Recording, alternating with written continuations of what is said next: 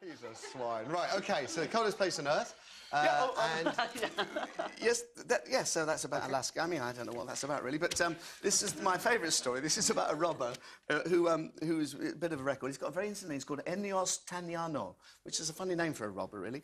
And he's been nicking people's mobile phones, and he nicked this phone off this bloke on a train, and then this bloke on the train said, well, you know, what am I going to do? And so he gave him his old one. Oh, what a caring robber. You take my phone, how am I going to call people? I have my old one. Caring and pretty stupid, because it didn't take long for his home phone number and several photographs.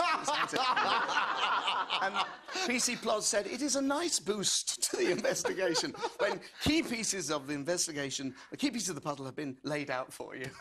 Yeah. So I think he was arrested in about 45 minutes. The police have said there's not enough evidence to go on. Great tale. That's funny, that's my fault. I love stupid robber stories. Yes, I really do. Gives everyone a smile. OK, what have you got, Carol?